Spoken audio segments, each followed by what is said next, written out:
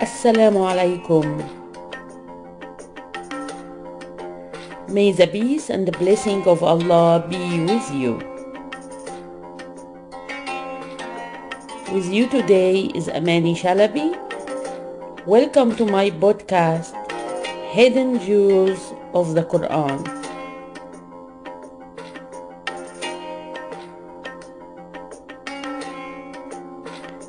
Reflections on the Holy Book based on our common inner experiences, integrating spirituality with psychology, science, philosophy, and ethics.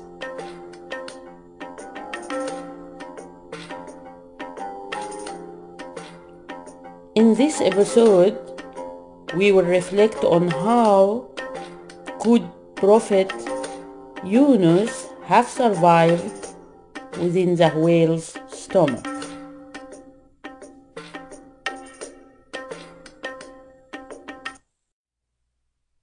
Allah's creation is a holy book we are asked to read.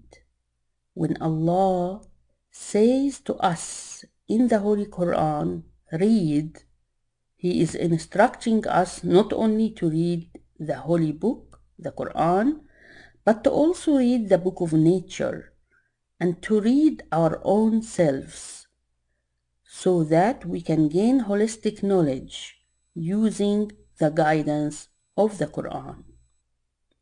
So when we contemplate the fascinating story of Prophet Yunus, or Jonah in English, alayhi salam, may the peace and blessing of Allah be upon him, from a scientific perspective, our attention should automatically turn to study the whale's anatomy, to see how Prophet Jonah, or Yunus, alayhi salam, could have survived within its stomach. Nature is a book we are invited to read, and in doing so, we can progress in our understanding of life and its mysteries, including the mysteries in our religious scriptures. This passion for knowledge, or urge to know, has been encouraged in the Quran, as Allah always asks us to contemplate, to reflect, to think, to examine, to study, and to understand. Let us now explore the types of whales living in our earth, so that we may find the specific type of whale that could have swallowed Prophet Yunus alayhi salam. There are many types of whales, which scientists categorize into two main types: toothed whales and baleen whales. Toothed whales are predators that use their teeth to catch squid, fish, and other marine mammals, whereas baleen whales have long strips of baleen in place of teeth. Baleen whales catch huge amounts of tiny krill, plankton, or other small organisms for nourishment. When hungry, the baleen whale swims with its mouth wide open and swallow large amount of food, and the food passes to the whale's multi-chambered stomach. Baleen whales are much larger than the toothed whales. The size of the blue whale, which is a baleen whale, ranges from 100 feet, that is 30.5 meter, to 70 or 90 feet, which is 23 to 27 meter, and could certainly accommodate a human being. This could lead us to focus our research on the baleen whale as a possible whale that could have swallowed Prophet Yunus alayhi salam without cutting him into pieces. The baleen is a series of stiff but flexible material that hangs from the whale's upper jaw. The inside of the baleen is edged with hairy plates. Baleen is made of keratin, as our fingernails and hair. The ends of a whale's baleen are always wearing out. Baleen is also called whalebone. The baleen plates have no sharp harming edges, but they have soft hairy fiber and are more like plastic. The baleen whale's catch does not pass through a damaging process of biting or chewing, and therefore a swollen human being could pass safely to the multi-chambered stomach. The largest whale is the blue whale, and it is the largest animal that ever lived on our earth. Most likely, the blue whale is the one that could have swallowed Prophet Yunus alayhi salam. Blue whales have been found in every ocean of the world, making it possible for them to have lived in the Middle East area, where the story of Prophet Yunus alayhi salatu wassalam took place. Blue whales must eat 2 to 4 tons of krill and plankton a day during its feeding season.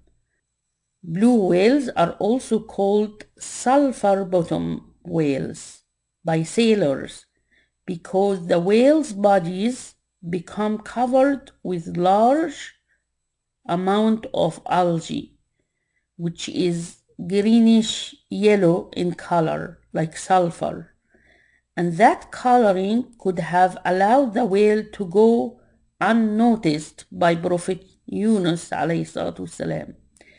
Even if he could have seen the whale and tried to escape being captured by the whale, he wouldn't have been able to do so because the blue whale is one of the swiftest whales.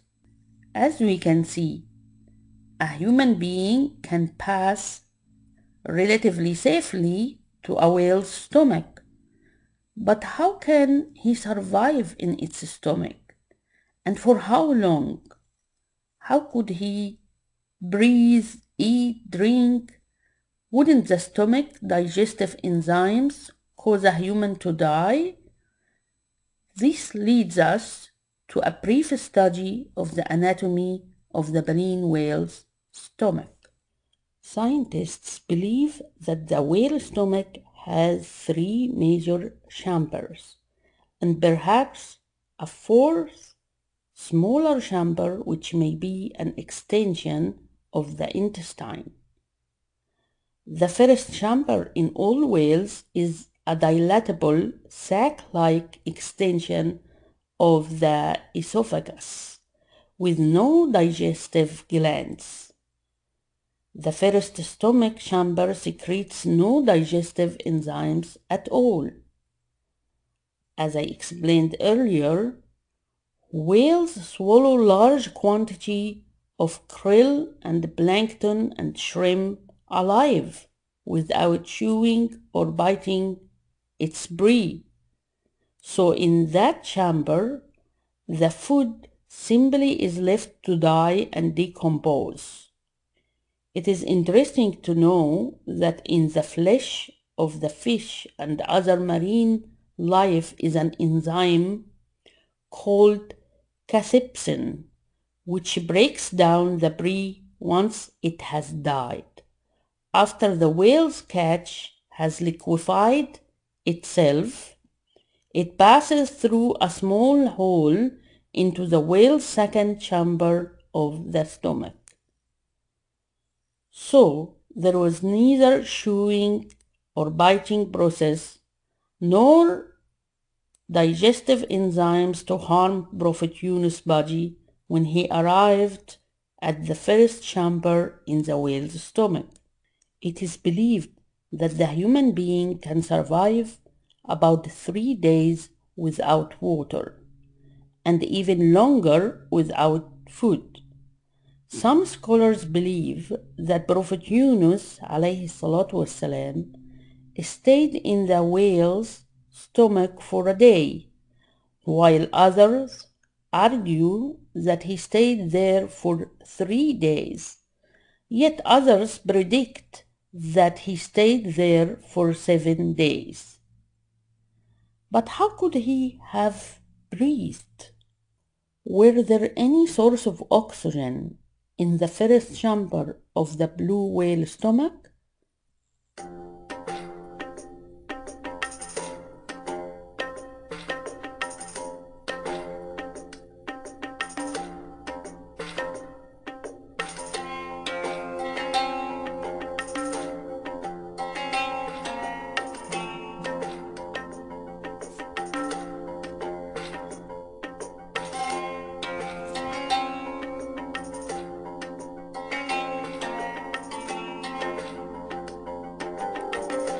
You are listening to Hidden Jewels of the Qur'an.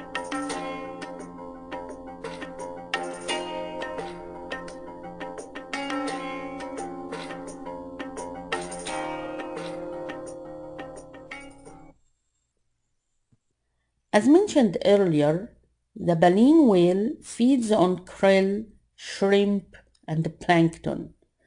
Krill and shrimp cannot be a source of oxygen, but how about the plankton? Plankton is microscopic organisms floating freely upon oceanic currents and in other bodies of water.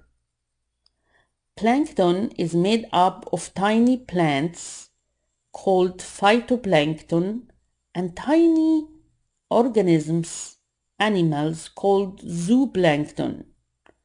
The phytoplankton use chlorophyll in the process of photosynthesizing to absorb light and carbon dioxide and other chemicals and release oxygen. Inside the whale stomach, these tiny plants were essential for Prophet Yunus alayhi salatu wassalam survival.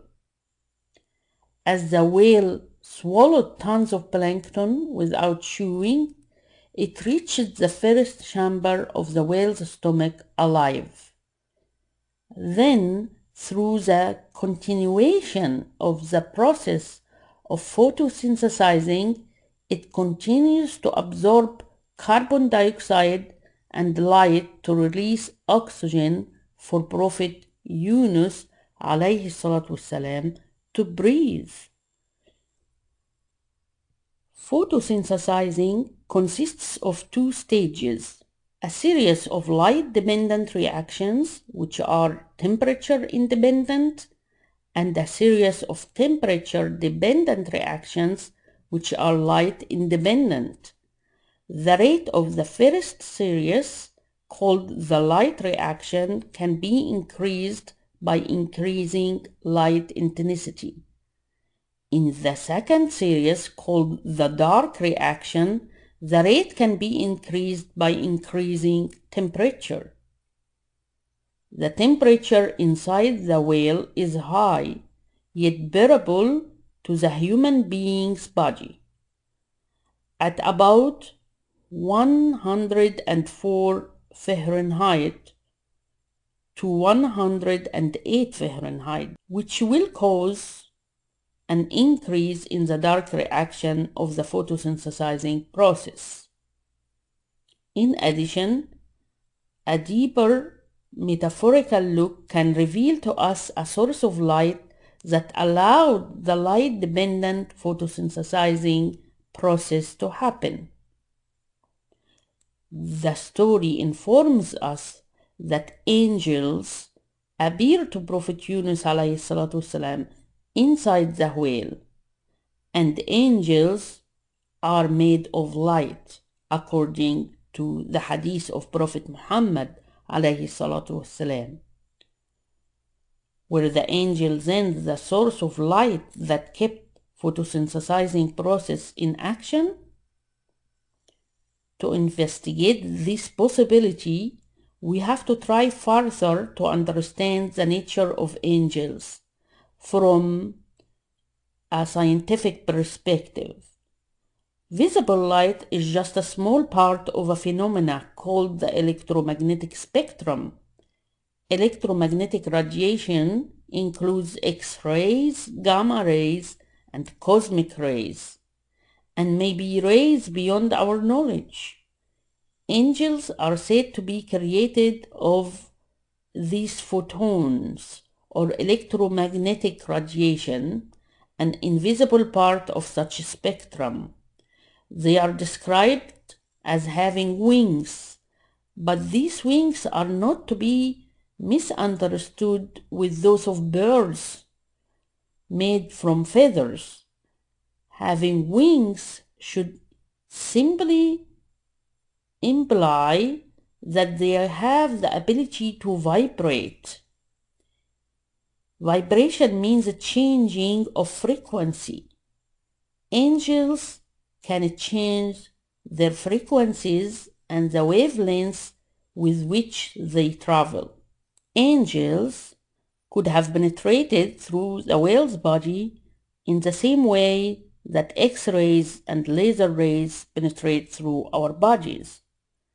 They could have changed their frequencies to the visible light range, which allowed the plankton to continue their photosynthesizing process, releasing oxygen to Prophet Yunus to breathe.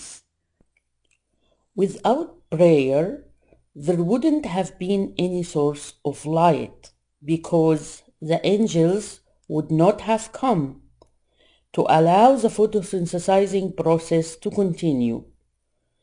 And Prophet Yunus السلام, would have died, his body would have been liquefied and passed through to the second chamber to be digested and absorbed by the whale's body and mixed with its blood and cells until the day of resurrection, as Allah says in Surah 38, Ayat 143 and 144, had he not been one of those who praised and glorified Allah, he would have stayed in the whale's belly until the day of resurrection. Because Prophet Yunus والسلام, continued to pray inside the whale's stomach, Allah kept sending the angels, and so he kept him alive, and his body became indigestible substance to the whale. In fact, angels could have also kept the krill alive, and so they too became indigestible to the whale, who had to eventually throw up, as Allah says in 38, 145, then we threw him into the wilderness and he was sick. Of course, it was not the best condition in which a human being can live, but it was enough for survival. When Prophet Yunus السلام, was thrown out to the land, he was severely ill. Probably he suffered dehydration, being exposed to salty water for quite some time. And probably he suffered some skin inflammation or some cuts from the krill and the shrimp claws. But Allah sent for him the best cure, as Allah says in 38, 146, and we made a gourd tree grow over him. Scholars suggested that the tree of yaqtin in Arabic language could be referring to winter squash, watermelon, or pumpkin. They all belong to the gourd family. Notice that the ayah says the tree grew over him. Shouldn't the ayah have said that the tree grew beside him? Do trees grow over things or over people? This should lead us to examine the growth of gourd trees.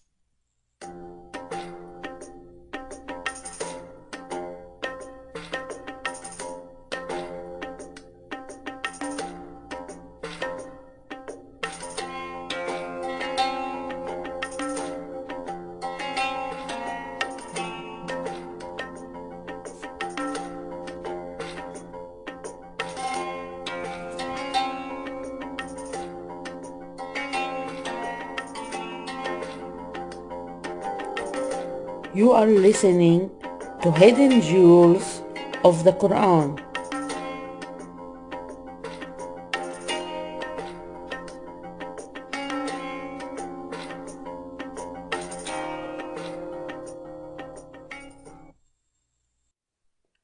Gourds is a common name for a family of plants consisting of rapid-growing vines with bulbed, lobed leaves, helically twisted tendrils. The plants grow long, non-woody stems. Tendrils, slender projections arising from the stems, grasp nearby objects and coil around them in a process called tropism. Tropism is fixed, automatic, inherited movements in response to particular stimuli. Movements towards the source of stimulation is known as positive tropism. Movement away from the source is known as negative tropism. An individual organism may exhibit a positive or negative tropism to the same stimulus at different times, depending on the strength of the stimulation and the internal physiological condition of the organism. Charles Darwin in 1880 demonstrated the growing tips of plants bend towards a light source. This phenomenon is known as phototropism. The tendency of some plants to respond to touch or contact is known as thigmotropism.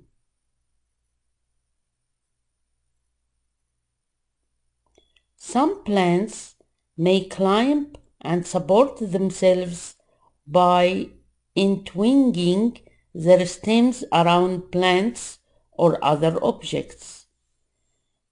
In the case of Prophet Yunus alayhi salam, his brothers have brought angels, and such angels could have served as a source of light to provide the phototropism, or it could have been thigmotropism by touching, as he was laying down helpless and motionless beside the growing tree.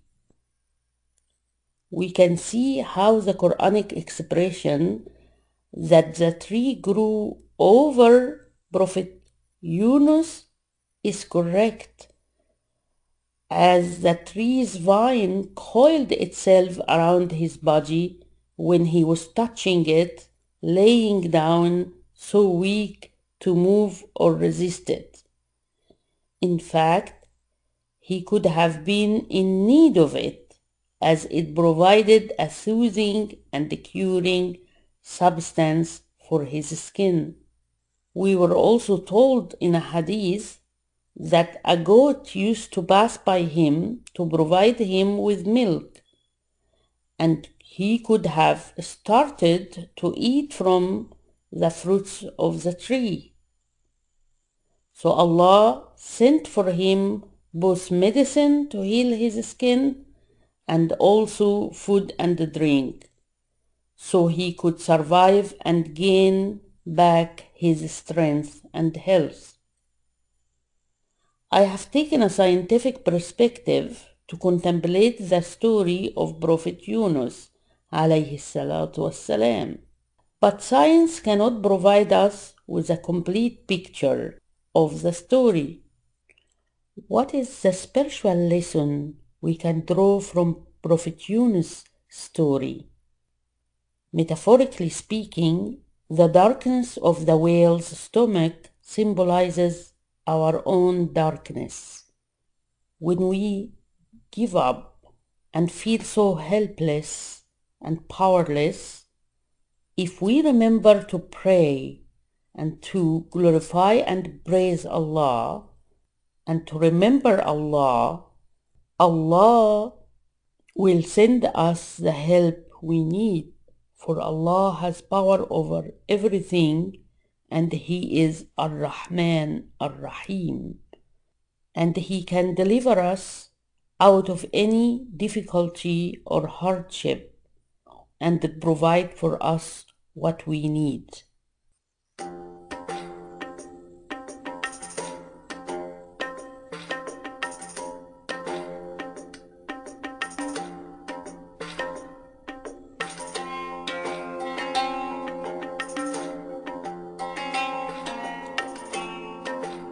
Thank you for listening. Please join me again in a new episode of the Hidden Jewels of the Holy Qur'an.